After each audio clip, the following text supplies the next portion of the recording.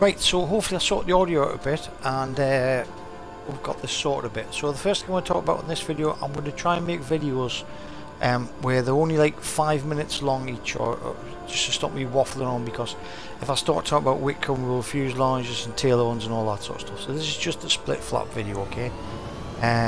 Right, so if we see flaps on takeoff on the bottom of this Supermarine Swift, at the bottom, just see, you can't see very well, just see the bottom surface of that wing, you'll see better when it takes off, okay?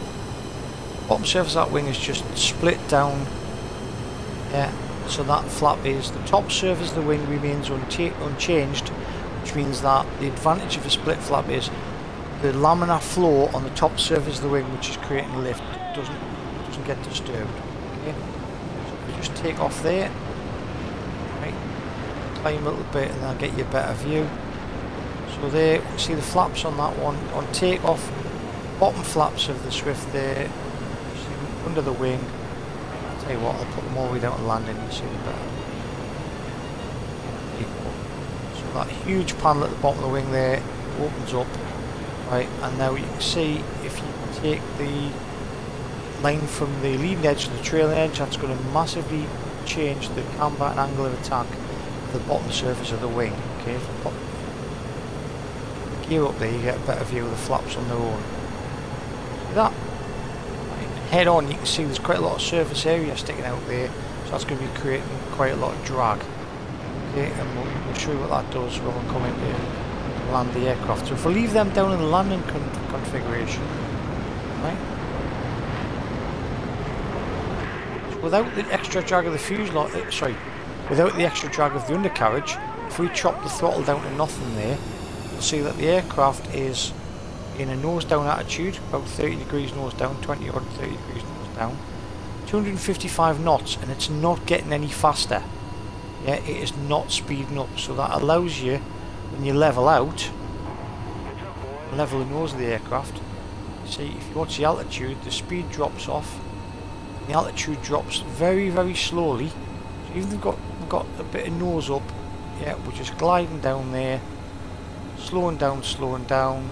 So if you maintain, using the engine speed, if you maintain the speed to about 150 knots, you should get a nice, steady landing, okay? Yeah. See the drop, it's sinking now, yeah, watch the altitude sinking down a bit more now. We'll eventually stall. That's the advantage of all flaps do that. That's what flaps do. Give you more lift, and they allow you to keep the aircraft at a nose, a level attitude, whilst slowing down and altitude, slowing down. Right. So back around now, 260 knots. Yeah.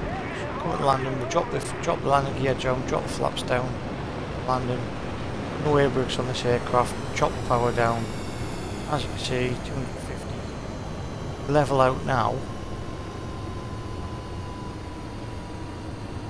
yep, 200 knots, and then the aircraft should just slowly come down, without stalling, maintain that lift, all the drag as well. And very gently, 139, 140 knots just on the runway. Yep. So you can land with flaps. The advantage of the split flap is at a high angle of attack, it will give you less turbulent airflow over the top surface of the wing. And that's all I'm going to do on split flaps for now.